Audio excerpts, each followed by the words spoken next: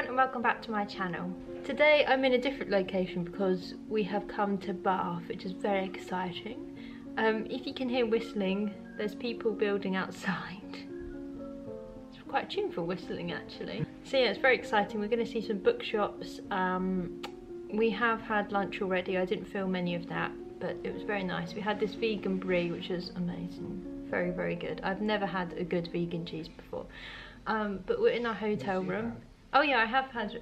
Did I say I haven't had vegan cheese before? You haven't had a good vegan cheese? Oh no, I have had a good vegan cheese before, which was last week. So we're going to see some lovely bookshops. Topping and Company, which is like one of the most beautiful bookshops in the UK, because I've been to them all, if you didn't know. And Mr. B's Emporium. And they got Persephone books here as well, which is very exciting. I didn't know they had some other than in London. So yeah, all good stuff. I'll do a little room tour now so you can get a gist. You can't really see how nice this is, actually. So we got a nice chandelier thing. That's our bed. We've already made a mess. That's my lovely tummy. They're giving us a hat.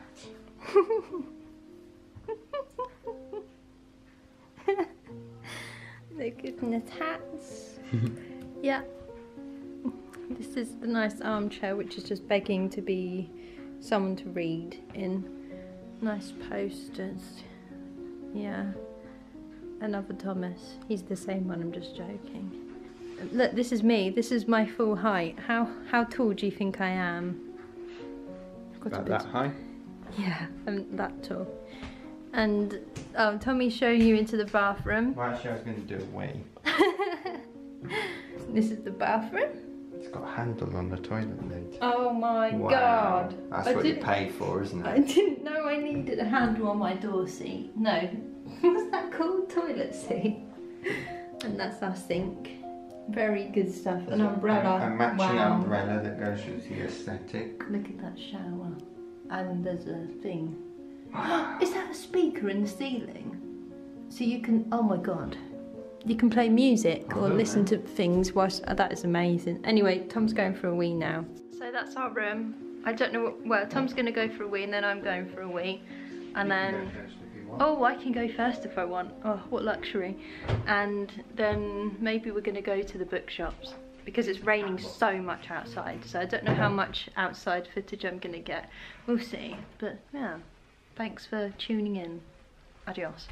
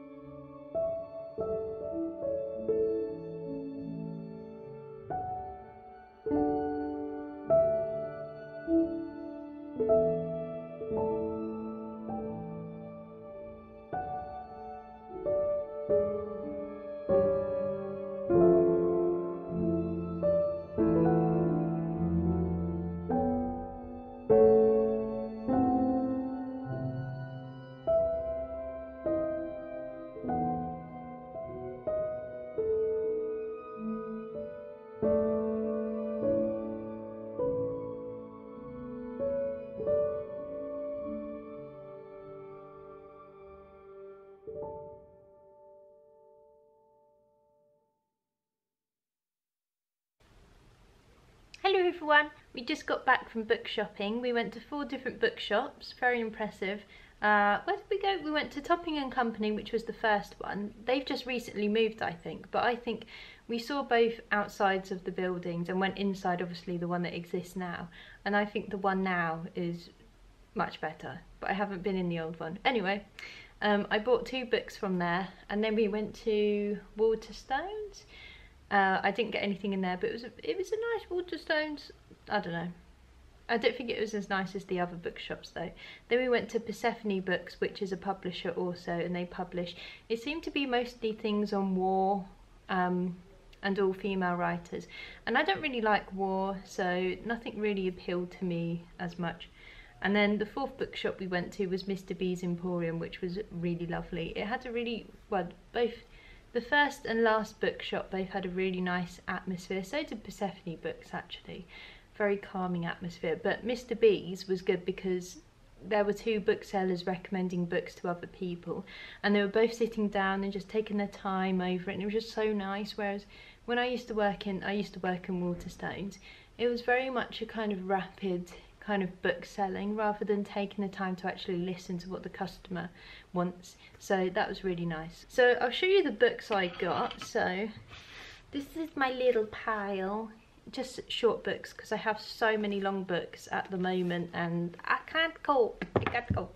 So in Topping and Company I got these 2. I don't know what they're called, but they're both poetry collections, and I read the poems, the first poems of each, and I thought they were lovely, jubbly. So the first one is Panic Response by John McCulloch. Is that how you pronounce it, McCulloch?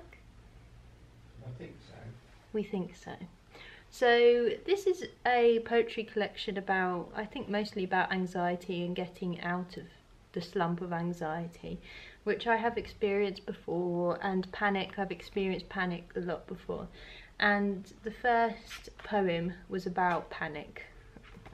Wow. This is why I don't work in a bookshop anymore. And it just really drew me in. I related a lot to the first poem, so I thought I'd get it. And I really like the simplistic cover. Secondly, I don't even know what it's called.